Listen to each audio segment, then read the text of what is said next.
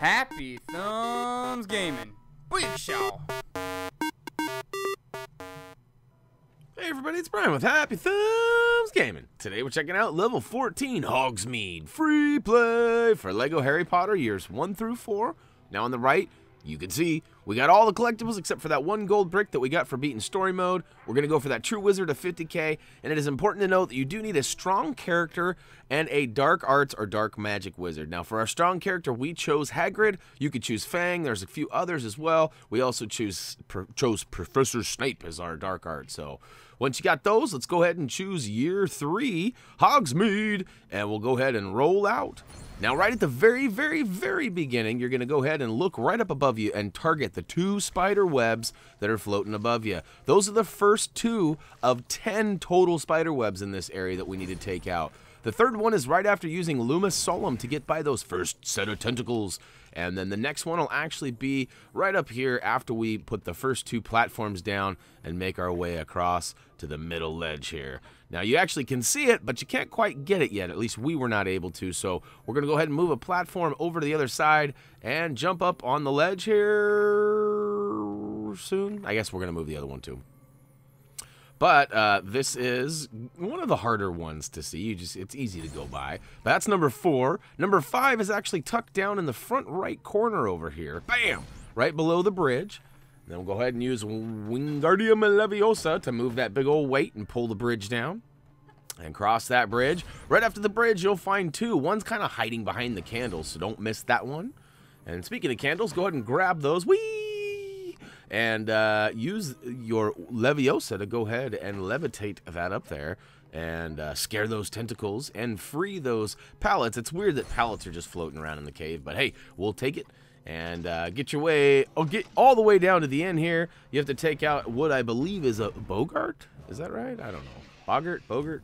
And once you get him out with Reducto, I believe it is, we're going to go ahead and use Leviosa to pull down the blinds here, and it pulls out the faces. So this one's a little bit easier now. Somebody actually pointed out to me, there's a nose, there's a mouth, and there are eyes. So the smelly parts are probably the flowers. The mouth is probably the eaty bits, the cake. And the eyes would probably be the painting or the picture there. So that was nice of them to point that out to us. Thank you. If I had a name, I would give it. My bad. But the last 2 spider webs are actually right at the top of the ledge after solving the cake and picture and flower puzzle.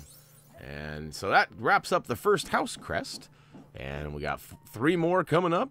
But you might have remembered there was this kind of black glowing orb over here. Use your dark magic on it to get the first character token. So it's important to grab that before going up, although I've been finding out that a lot of these areas you can actually backtrack. So if you go up the ladder, I'm pretty sure you can actually come back the way you came in and drop back down the ladder. I didn't try it on this level, but on the last couple levels it's been that way. Oh, there's nowhere to go. My bad.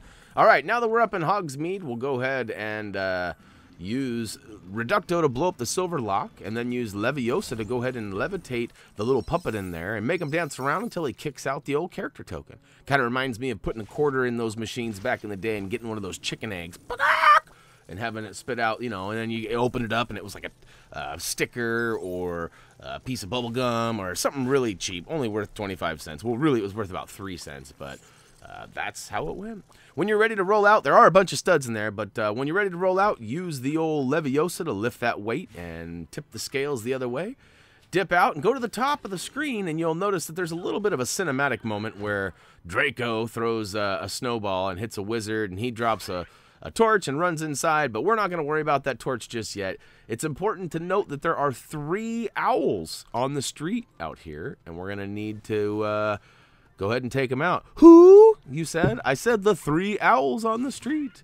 So one's on the left, just outside the door. The second one's about halfway down the street on the right-hand side. They're pretty hard to miss, in all honesty. And third one's going to be down at the bottom. Now, hey, one thing I haven't mentioned yet that I will make note of as we smack that third owl, we do have quick links for all of the collectibles down below in the video description. So if you're in a hurry to find the student in peril, or maybe you need the character tokens, or maybe you want that next house crest, whatever the case may be, there are links to all of the collectibles down below, as well as all of our social media stuff as well. as well, too. Hey, how about I say as well again? Hey, all right. So once you get all 3 of the owls, a bunch of bits drop. Go ahead and build them up with Wingardium Leviosa. Smash the snowman, and you get your reward, which happens to be the second house crest. Oh, yeah. That was a little trick. You see that over there on the right or left-hand side? I went ahead and stood on the stool and smacked it, and it raised me up. All right, remember that torch we got that from that wizard earlier? Go ahead and switch to a character with Wingardium Leviosa. And I found this to be a little bit touchy, but if you move it towards the top of the frozen bits and move it down, it should go just fine and melt all the ice, revealing these boards that we're going to build up into a big old fire pit here. And we'll torch it up, burn that snowman, and it's actually going to give us access to get on out of here. But we're going to grab some studs first and get that true wizard so we don't have to worry about that anymore. And hey, before you duck out to the right-hand side there, make sure you use a digging character on the left. Hermione will work just fine with Crookshanks. Of course, Scabbers would probably do the trick for us as well. Maybe Fang, who knows. We got a few people or characters who can dig up stuff. But once you get it all dug up, roll down and get your bowl on. That's right. Knock over the 3 pins and you'll be rewarded with the 3rd house crest. So we're getting close. We're getting close. So this is one of those moments where there's kind of a, a minute or 2 in between collectibles. We did speed this up for this battle here, but if you're in a hurry, go ahead and click the link, which I believe the next one is the Student in Peril. So it could be the next house crest. Or no, it's character token or Student in Peril. I bet money on it. All right. So if you're unfamiliar with this little battle here, basically Draco Malfoy's tossing a bunch of stuff at you. He goes in series of 3. Well, I guess it's 4 technically. He throws 3 snowballs at you that you cannot grab and throw back. And then he throws kind of like this ice ball or a steel ball at you. And that actually is capable of being grabbed by your Wingardium Leviosa and thrown back at him. Repeat this process 3 times, and he will get down to his final heart, and then he'll go into tank mode. And basically, it's the same thing. He's going to shoot a little snowball at us. We return it and plug the hole. Bam! And then he goes in and shoots, I don't know, apparently some large snowball at us. We return it and smack him. Do this 3 times, and the battle will be over. There you go. All right, so here we are. We're kind of at the 4-way intersection here. There's a few things that we need to make note of. First, we're going to take this dragon in a cage and put him on the old sled and let him slide down. When he does that, we notice 2 things down there. We notice a snowman, which we're going to pow.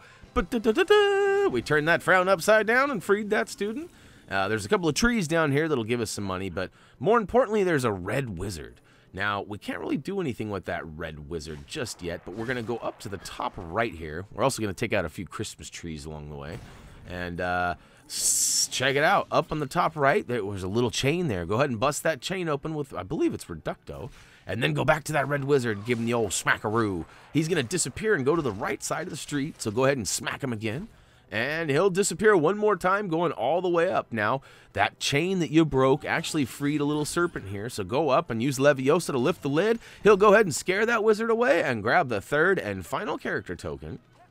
And now, last but not least, we actually have to get this snowball filled up, and we have to actually get it out of there so that we can go inside the building. But before going in the building, like I said, we got to build up the snowball, and more importantly, there is one more house crest that we have to get. So as I fly around terribly and miss a bunch of studs, I go ahead and put the last piece onto the snowball. You got to put all these pieces up there. You got to put the sign up above it, put the 3 broomsticks, and then it should roll out and blammo. Now, you might remember in the very beginning, I warned you or let you know that we needed a strong character. So here we go. Go ahead and switch to your strong character now. Get the old chain pole going.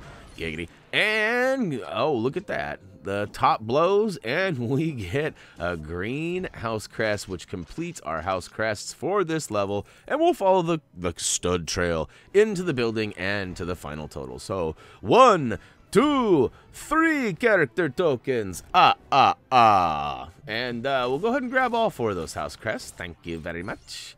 And how many studs did we get? We got plenty. I know that much. That 2-time stud multiplier certainly helps out.